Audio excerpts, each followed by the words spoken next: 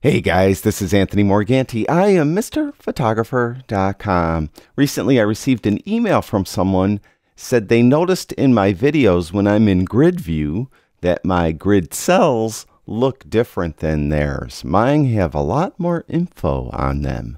And they were asking me how I did it. Well, in this video, I'm going to show you how it's done.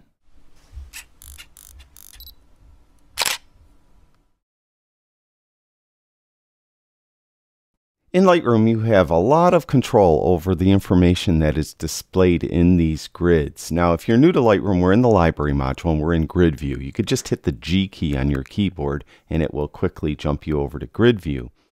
Now, if you just want to change the info in here very quickly, hit the J key on your keyboard. The J key will toggle you between the different grid views.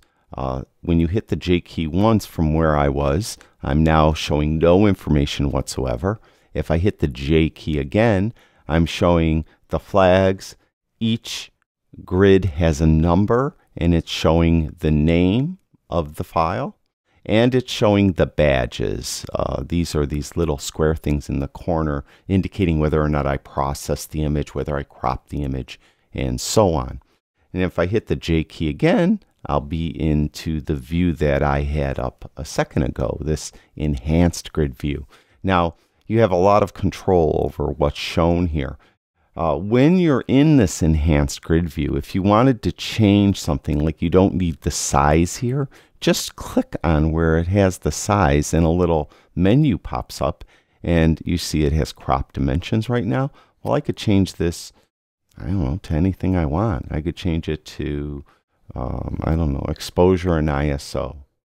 So the exposure and ISO is now there on every single grid if I wanted to, and then I could go back to crop dimensions. And I could do that on any of these four like attributes in the top of the image. So I could click on, let's say, the name, and I could change that. I could click on the type of file.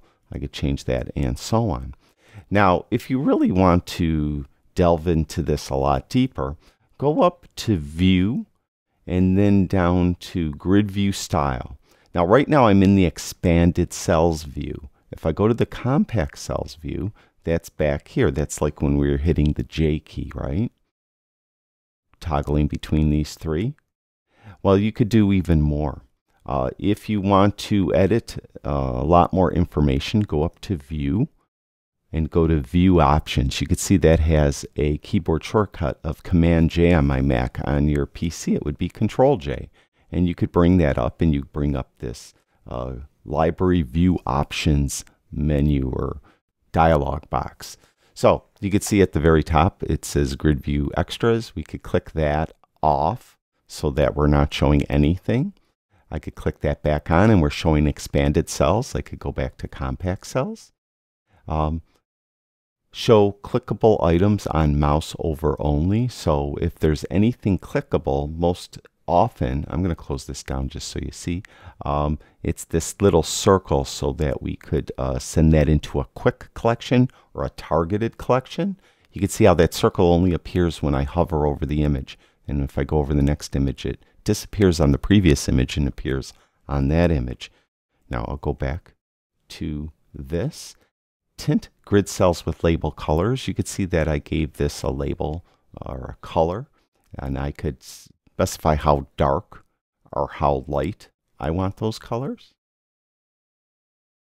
There. Show image info tooltips. Tooltips is when you hover over one of the grid cells. I'll close that again, and I'll just hover there and see if it pops up. There you go. See, it popped up. It has the name, the exposure information, and the lens information as well. So that's a tooltip whenever you hover over anything. And I won't go over everything here, but you could see that we have flags, thumbnail badges, all these different things that we could change. The header labels at the top are here, those four items. You could, again, just click on those directly to change those if you want as well. So you could experiment in here a little bit. Now you can see there's a tab here, Loupe View. And when I click on that, we'll jump immediately into Loupe View. And what this is talking about, I'll move this over here, is this information that is at the top. Typically, you may know that you just hit the I key on your keyboard and you would toggle this information up here. Right now it's showing the file name, exposure info, and the focal length that was shot at. If I hit the I key, it will disappear completely. Hit the I key again, it's showing the file name, the date and time it was taken, and the size of the image. And then I hit the I key again and I'm back to where I began. Now, in the Loupe View, you could control this info completely. For the Info 2 screen, which is the screen we have now, that's controlled down here. And it has file name, whatever. But I could go on that drop down and I could put anything I want there. If I just want, let's say, the file extension there, I could do that, and you could see it's just saying it's a TIFF file because it was a panorama. But you could see that you could change that information for any of these 3 lines right here for the Info 2. For the Info 1, which had the capture date and time and the crop dimensions, I could change that as well. When you're loading or rendering photos to show a message that's telling you, when you're doing those things that it's doing something, show frame number when it's displaying video time. That's for a video, and we're not doing that, of course. And play HD video at draft quality. So that's for videos there.